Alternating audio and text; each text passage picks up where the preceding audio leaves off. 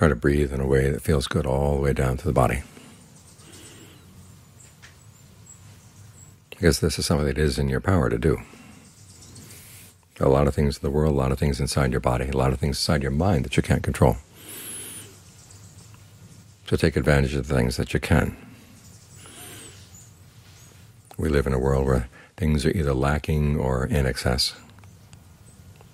Things never come to a really good balance. If they did, everything would probably stop. There's no way we're going to find complete satisfaction out in the world, but we can find satisfaction inside. And the more you can find satisfaction inside, the less the dissatisfying things in the world out there are going to have an impact on the mind. Because this is the way they try to control you, is by pointing out that the things you hold on to, the things that you claim as yours, as what your happiness depends on, those things are in danger. And this is how other people have power over you. You would have some power inside, where you're in control. And this is your area. Nobody else can move into this area unless you pull their thoughts in. So try to have some control over your mind. Have a sense of satisfaction inside. Find a way of breathing that's satisfying. Find a way of focusing the mind, filling the body with your awareness that's satisfying.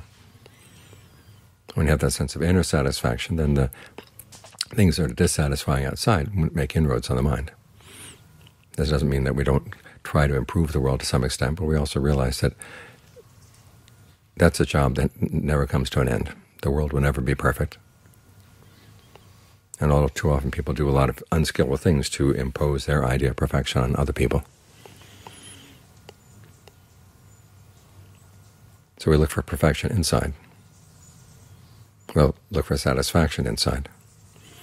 Anything else that goes out to the world, that's our gift from the strengths and the sense of well-being that we develop inside. This way we're independent, and we're not so likely to do unskillful things under the power of fear, out of a sense of lack.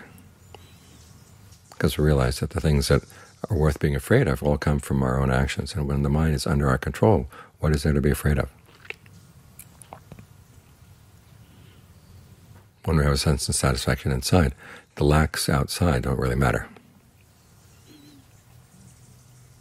So look for your satisfaction inside, because that's where it can be found.